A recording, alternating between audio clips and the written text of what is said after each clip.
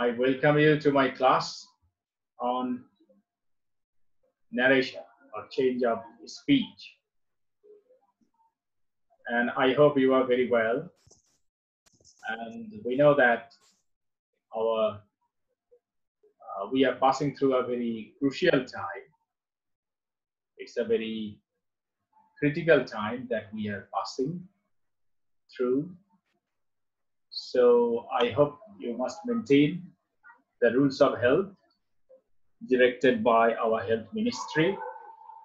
You will have to wash your hands from time to time with soap and use sanitizer. And we must not go out of our homes unless and until we have emergency. Anyway, just look at this screen. I think you can see this screen. This is narration or speech.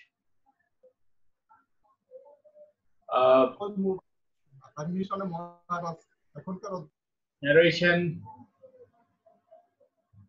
means speech. That is whatever we say or whatever we express vocally or whatever we say is speech. And speech is of two types. One is direct speech and the other is indirect speech. So when we speak directly and when we express the speech of the speaker intact or without bringing about any change, then we call it direct speech. And when we transform it into our own expression, we do not speak in the language of the speaker. We convert it into our expression and deliver it. Then we call it indirect speech. So look at this screen. Speech is of two types: direct speech and indirect speech. So direct speech is the expression of the speaker intact without having any change. And indirect speech is a changed version of the speech of the speaker, while it is converted into the speaker's version, then we call it indirect speech. Now, direct speech, in this form, the actual words of the speaker are put in quotes. You know, quotation mark or inverted comma. We know quotation mark or inverted comma.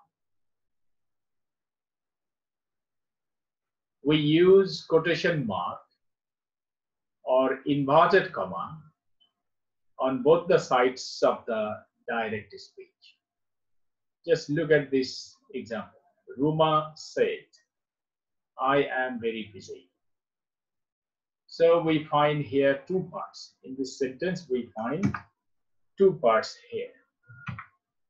We find two parts. One is Ruma said. This very part occurs out of inverted. For that reason, the verb that we find in this part, that is said, is known as reporting verb. Report means to say. Report means to say. So reporting verb means the verb which says something, the verb which gives an expression is known as reporting verb. Report means to say. That is the verb which says something or the verb which reports something. So this said is the reporting verb. And now come to this part which we find within two inverted commas. We find inverted comma at the beginning of this speech, and we find another comma at the end of the speech. This is called inverted comma, or it is also called quotation mark. So why do we call it quotation mark? We call it quotation mark because it marks the quotation. Quotation means the intact expression of the speech. So if your words are intact or without any change delivered, then we call it quotation. And quotation is usually marked by these commas. For that reason, we call these commas quotation mark or inverted commas. So in direct speech, we find inverted commas. We must put inverted commas to express our speech intact. Intact means without any change. Now come to this very part, that is indirect speech. So what is indirect speech? Indirect speech is the changed version of the direct speech. So when we express the ideas within quotation marks, then we call it direct. And when we convert it into the speech of the other person, then we call it indirect speech. In this form, the actual words of the speakers are transformed or said or written in a simple manner.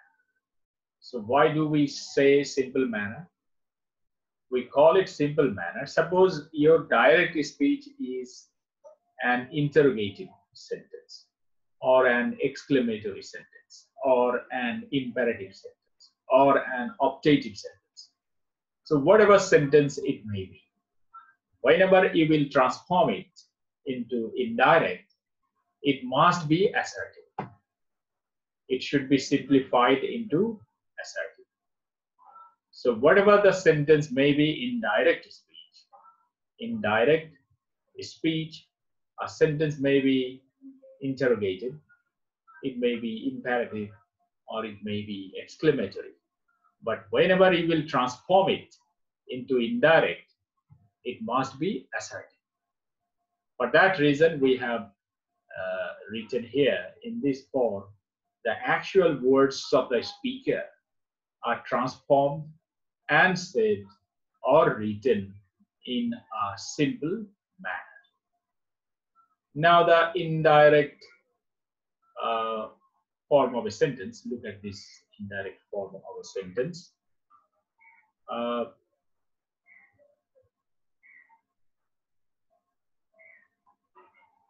Ruma said that he was very busy then. So Ruma said this you find this 14 times. Okay. And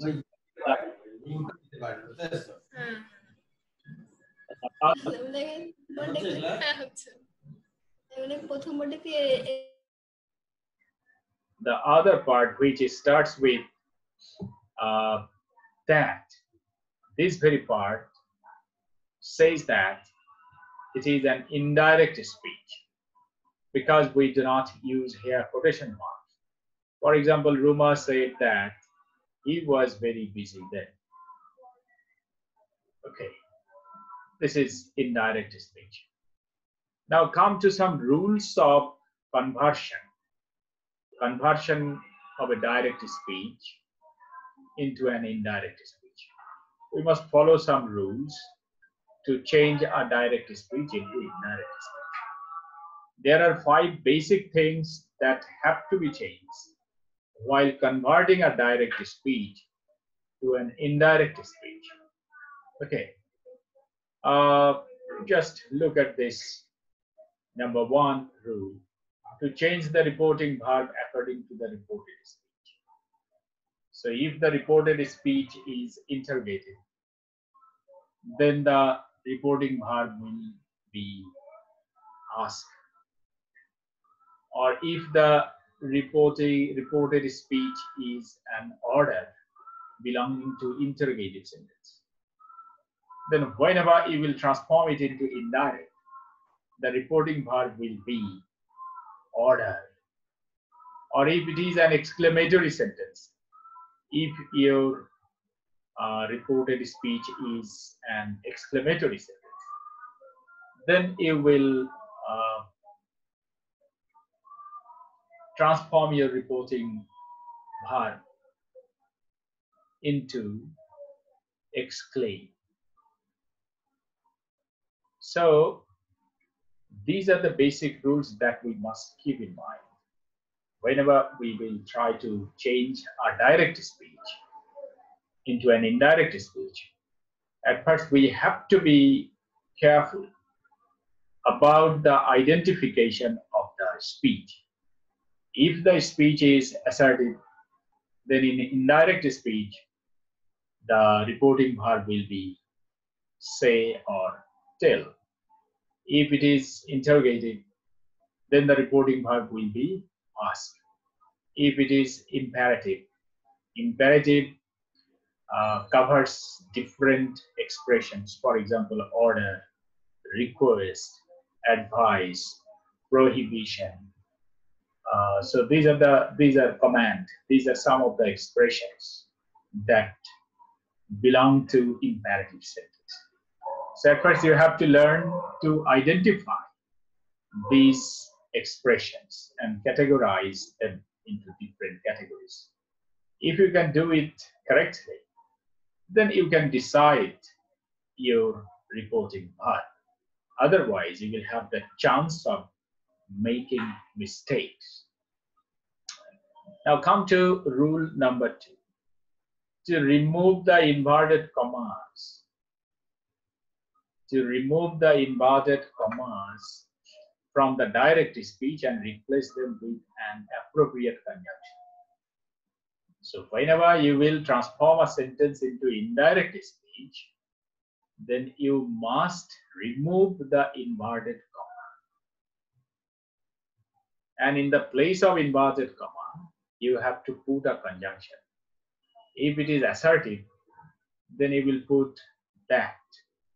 If it is interrogative, then you have to put here if or whether.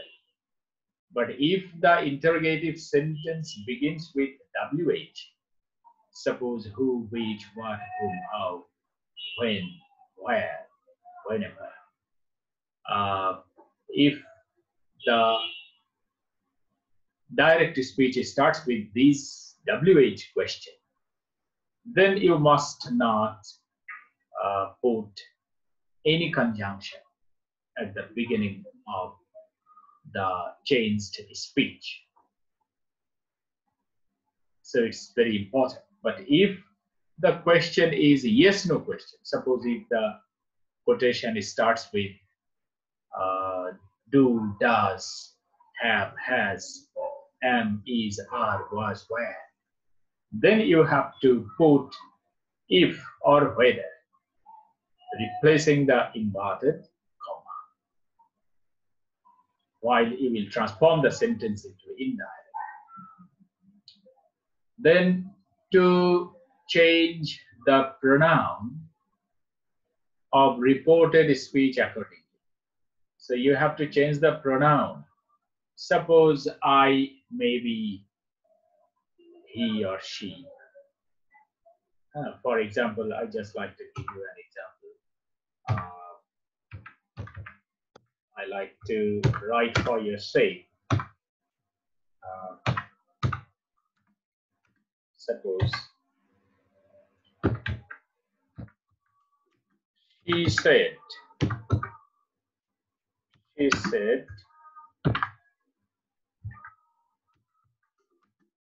I am happy. Actually, nowadays it's very difficult to be happy because we are surrounded by so many soldiers of Corona. Okay, these Corona soldiers are hunting our people, so we are not happy now. Anyway, she said, I am happy. It's a direct speech. This inverted comma says that the speech of the subject she is put within inverted commas intact without any change. So now, if you are asked to transform it into indirect, then what will you say?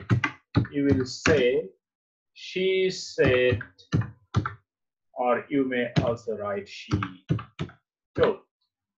Both are correct. She said or she told. Then replacing inverted comma, we will replace inverted comma with that. So why? Because the speech within quotation marks says that it's an assertive sentence.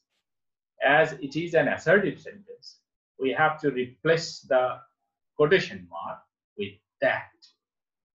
So she said or she told that. Now I am happy. Who is this I? This I, this pronoun refers to she. For that reason, it will be transformed into she. Then the tense is to be considered very minutely. We must not escape the issues of tenses. I am happy, this is present indefinite tense. And on the other hand, reporting verb said is in past tense. So if the reporting verb is in past tense, then in indirect speech, the tense of the reported speech must be changed. You must change the tense of the reported speech.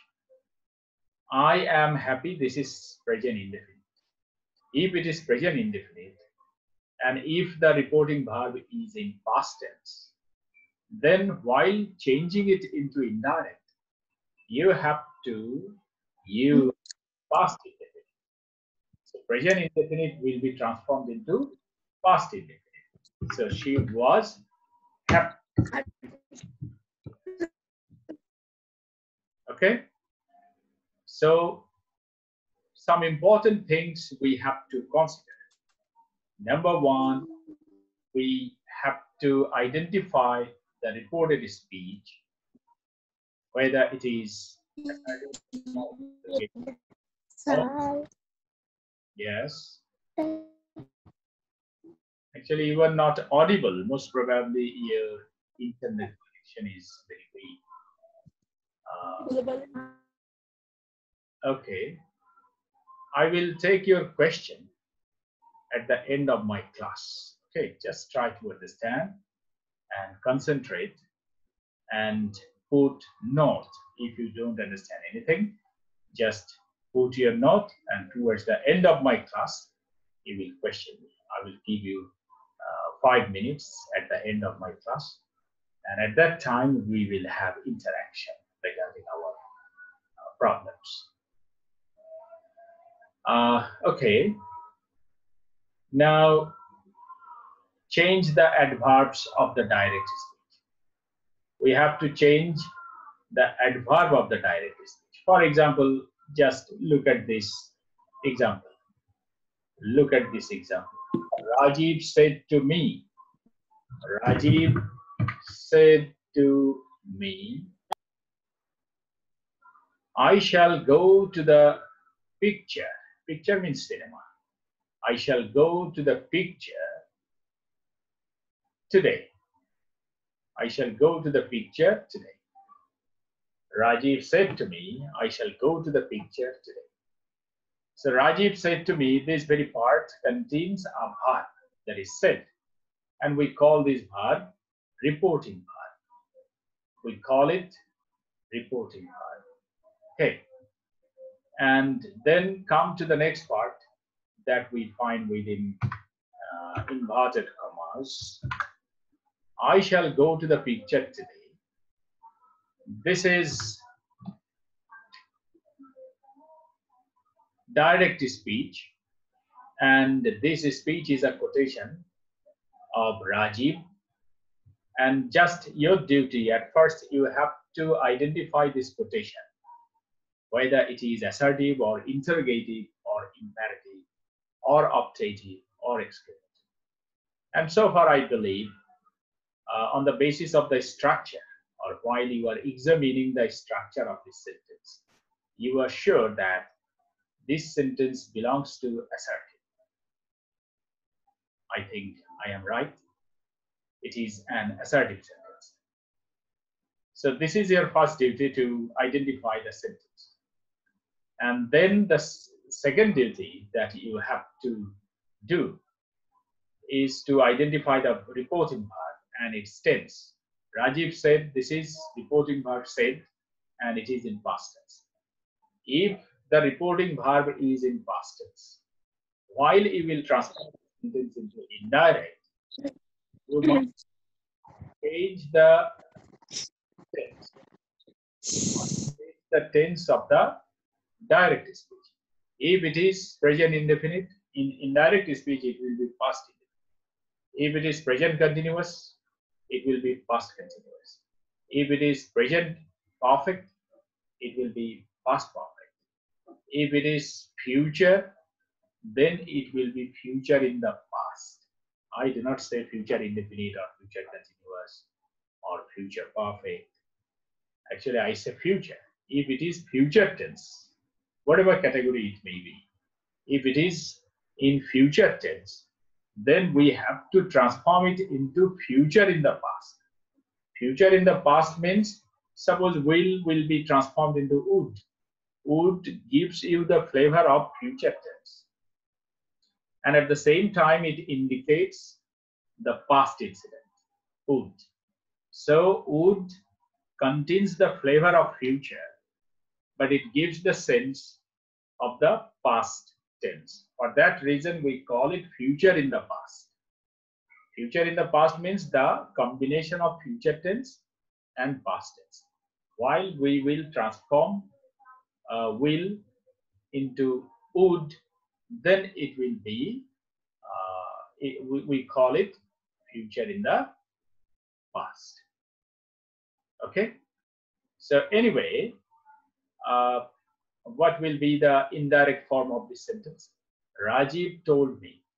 If you say, sir, I will write here said, I will not change said into told, yes, then you are also right. Okay.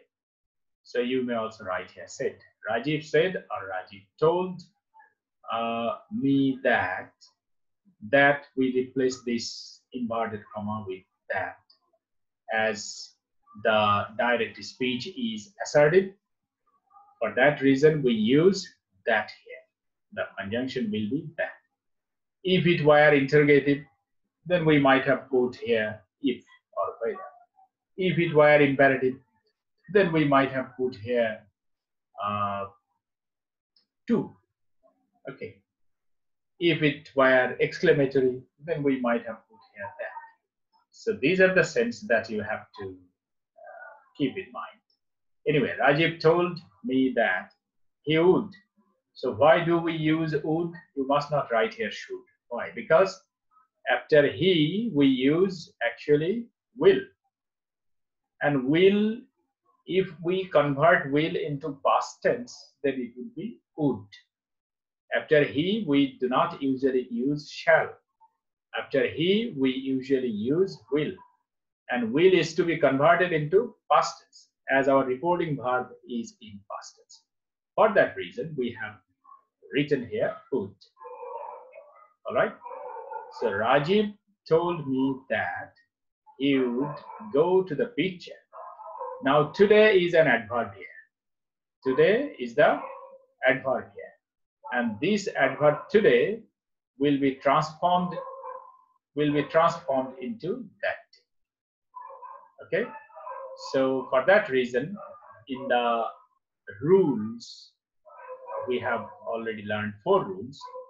One of the rules was that the change of adverbs of the direct speech. That is, if you find an adverb in direct speech, then in indirect speech it must be changed. Actually, why should we change these adverbs? We must change these adverbs to maintain the sequence of tenses or to maintain the time sequence. Otherwise, our time will not be harmonious. There will be a sort of anomaly, and the sentence will lose its validity. You know, in Bangla we call Yoggota. If you do not ascertain, or if you cannot assure Yoggota or validity of a sentence, then that very sentence is not acceptable. If you say the bird is flying, it is acceptable because birds usually fly. But if you say the cow is flying, this is not acceptable because cow does not fly or cannot fly.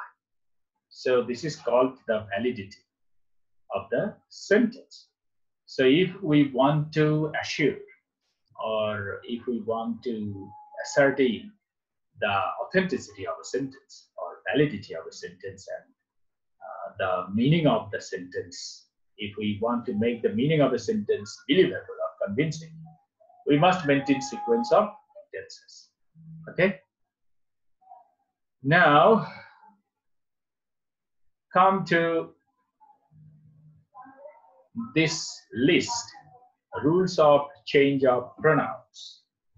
It's a very important list, and we have to change these words from direct to indirect. If we find I, that is a nominative. Nominatives means subjects. I may work as a subject. We works as a subject. You also works as a subject. He, she, they. As these can work as subjects, we call them nominatives. Okay? Then possessive. Possessive, suppose my, our, yours, his, her, their. These are possessives. An object, object for me, us, you, him, her, them. So nominative is I, possessive is my, objective is me, and reflexive, myself. So the reflexive of I is myself. A reflexive of we is ourselves. Reflexive of they is themselves. So these things are to be learned minutely. Okay?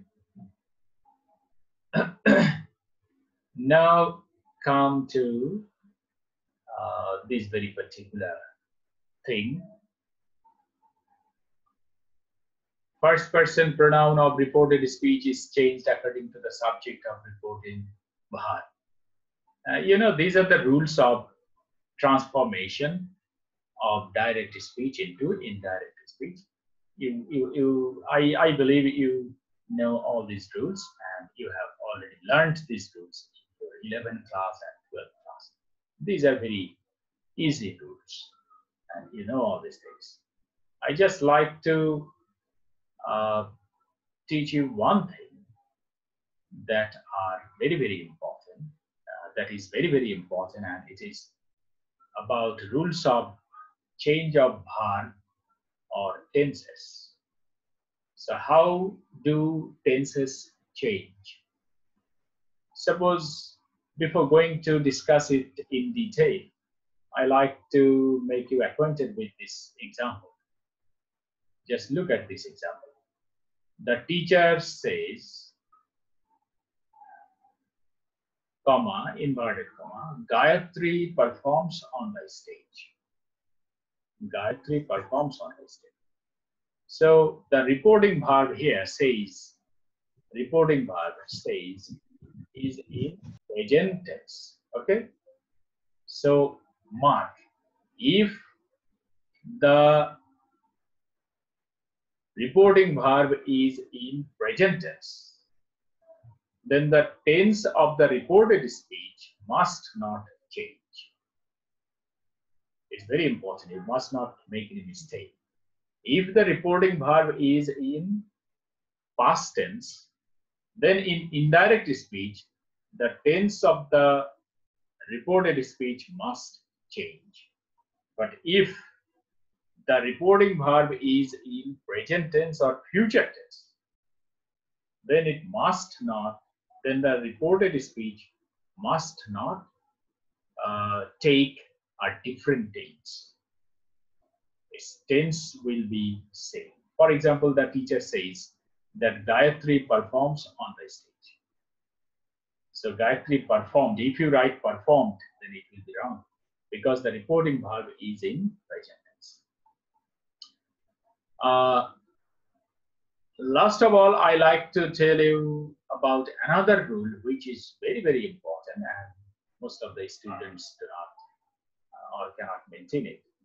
If you find yes or no in a direct speech, in indirect speech, you must not write replied in the affirmative or replied in the negative. Because modern English says that it's a wrong rule. So what is the correct rule? Modern English says that you have to repeat the verb. Suppose he said, have you gone to school? He said to me, have you gone to school? I answered yes. Then what would be the indirect form? He asked me if I had gone to school. I replied that I had. I replied in the affirmative. You must not write it. Okay? If you write, I replied in the affirmative, that is the old-fashioned use. That is obsolete use. The modern English grammar says that this is This is an old-fashioned English. So we have to avoid it. We will write. I replied that I had gone to school, or I replied. If it is no, then I will say I replied that I had not. If it is yes, then I replied that I had. If it is no, I replied that I had not. All right.